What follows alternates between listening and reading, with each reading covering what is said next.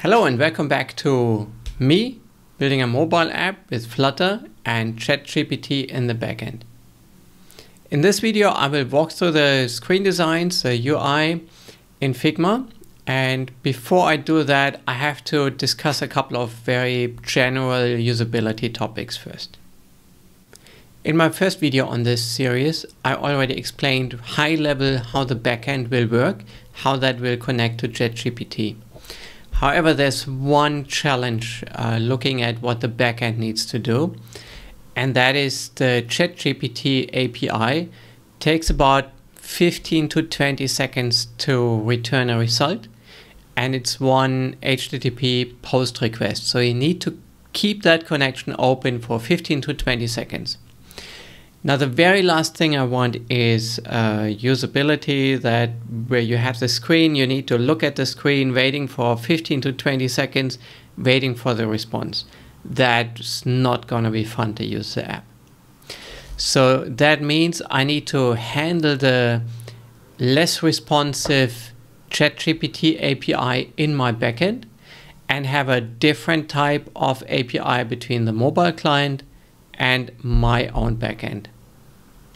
So in short, the mobile client will have to send the picture to the REST API of my backend and then close that connection.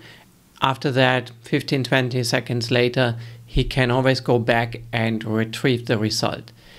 In the meantime, my backend will handle the whole connection to ChatGPT. We'll keep that open, maybe do some retrying if something fails.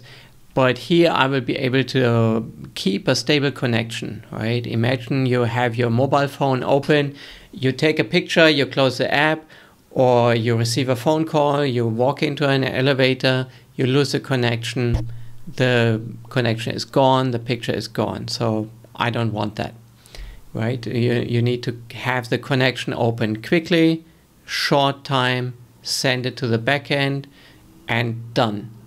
Later on, you need to have something like a processing log and an outbox on the backend where you can always log in, retrieve the pictures that are waiting for you there.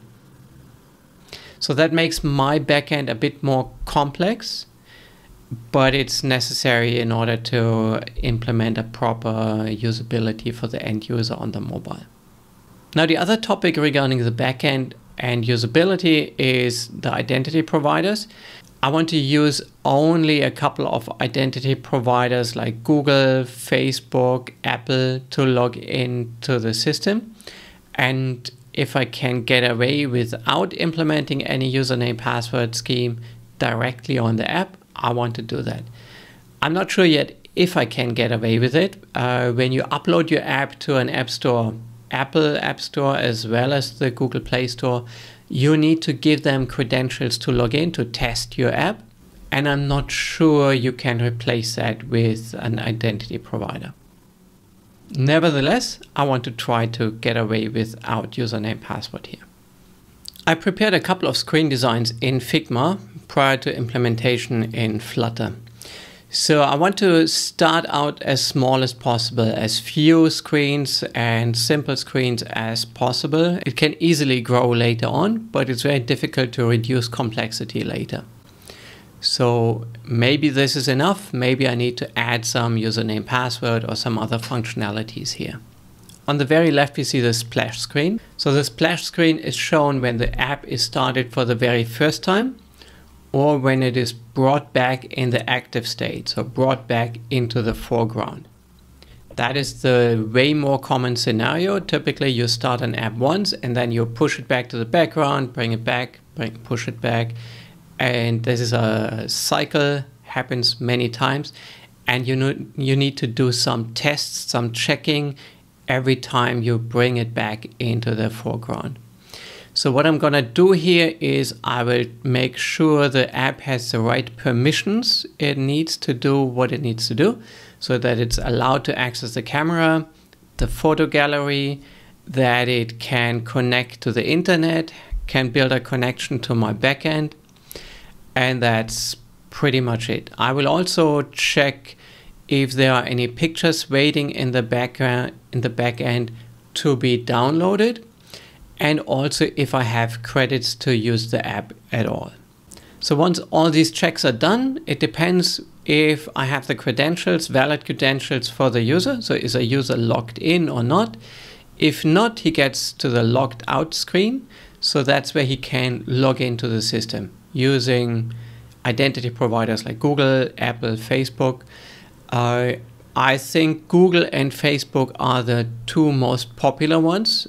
Apple I added mostly because if you want to add an app to the Apple App Store and you use some identity provider, then Apple demands that you use Apple as an identity provider as well.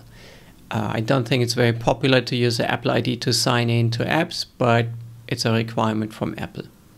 So that's why I chose these three. Maybe I start out first with a smaller set.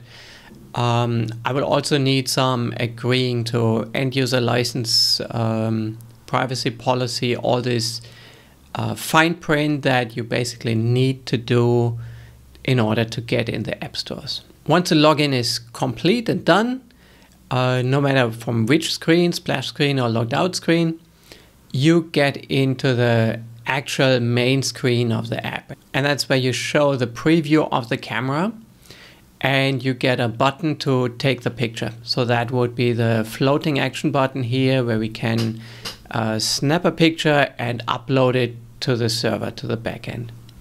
I also see how many credits I have, how many pictures am I allowed to take.